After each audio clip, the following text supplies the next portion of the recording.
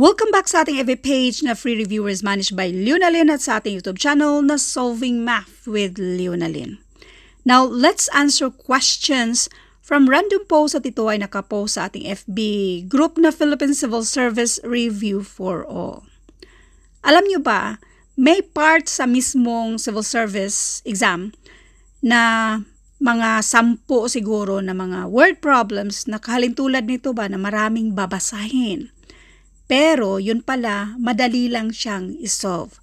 Medyo nakakalito lang ng konti kapag maraming babasahin. So relax lang, wag lang kayong matakot when it comes to mathematics. Now let's read number 3. Leonard helped make a wizard costume for a school play. He used 5.75 feet of ribbon for the wizard staff. Then Leonard used 11.75 feet of the same ribbon to decorate the wizard's robe. If Leonard used 10 pesos and 50 centavos of ribbon in all, how much did the ribbon cost per foot? So unang-una, i-add natin yung mga ginamit nito. 11.75. I-align yung mismong decimal na yan. 5 plus 5, and this is 10 carry 1, so this is 15 carry 1, 7. So this is 17.50 or 0.5 feet. Now, yung tanong, how much did the ribbon cost per foot? So therefore, ito yung pang-divide sa mismong itong 10.50 or 10.5 na i-divide natin sa 17.5. Ma'am, bakit mo hindi sinali yung 0? Pareho lang din. Huwag mo nang isali yan. Remember, kapag example 1, 2, 3.4000, pareho lang yan sa 0.4 lang. Pareho lang din kung gusto mong 0.400, pareho lang din kung ganyan. I-ignore mo na ba?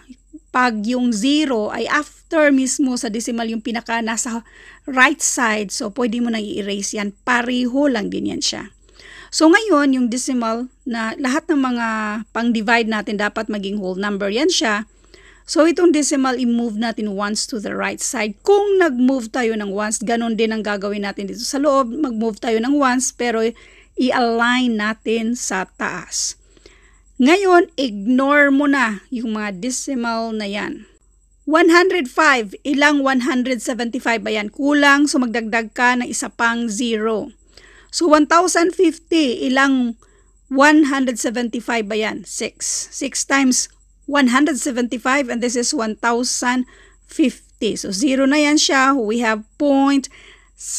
Nasaan yan siya? Letter B.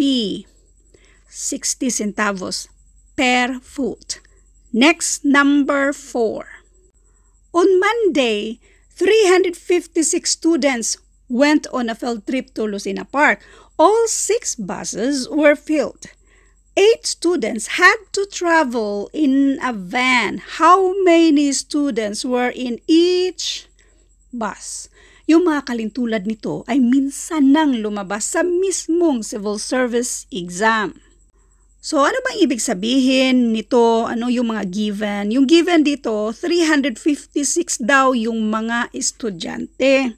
Sa 356, merong 8 na students na sumakay ng van. So, i-minus natin yan siya. So, this is for a 348. Yung 348, sila lahat yung sumakay sa bus. Now, yung bus, 6 lahat yan siya. Yung tanong naman, how many students were on each bus? Therefore, ito ay i-divide natin ng 6. Divide tayo. 348 divided by 6. Si 34, may 5 6 yan siya. 5 times 6 and this is 30. So, i-minus natin yan. Bring down natin si 8. 48 divided by 6. And this is 8. 8 times 6, 48. Therefore, ang each bus, merong 58 na students. So, ang sagot dito, letter D. Thank you for watching and all. I hope meron kayong naintindihan sa videong ito. Thank you and God bless.